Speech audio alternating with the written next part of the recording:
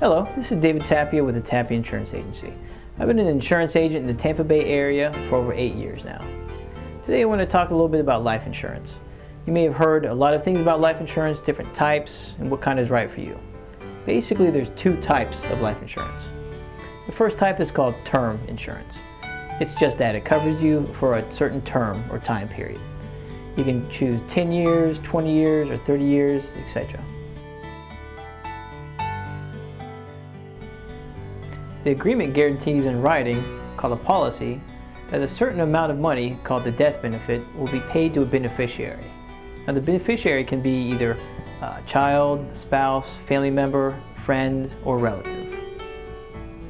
The agreement with the insurance company says that the policyholder will pay a certain fee, also called premium, for the protection period.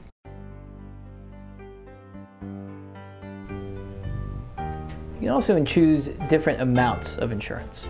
Typical amounts are $100,000, $250,000, or $500,000.